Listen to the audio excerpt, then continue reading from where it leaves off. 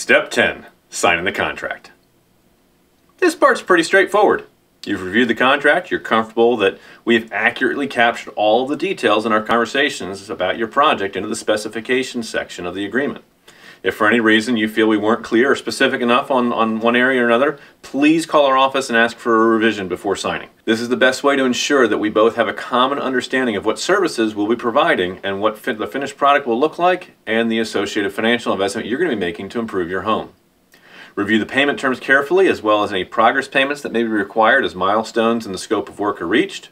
If you need to shuffle money from a savings or investment account over your checking account, make sure you put reminders in your calendar to do that. Missing a progress payment or using an online bill pay service that will take 2 weeks to generate and mail a check could cause delays in the completion of your project. Progress payments are due in a timely manner as milestones are reached. If we're squeezing you into the schedule with an accelerated start date, please be sure to speak to our office staff before dropping a check in the mail. We may opt to pick up your payment in order to ensure there aren't any delays in ordering materials and scheduling your work.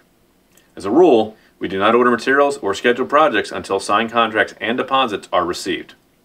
If you have any questions, please be sure to touch base with our office staff or our project consultant team. Now, one concern that some customers express after reading some of the horror stories of other problems with contractors is, what happens when I give you this deposit?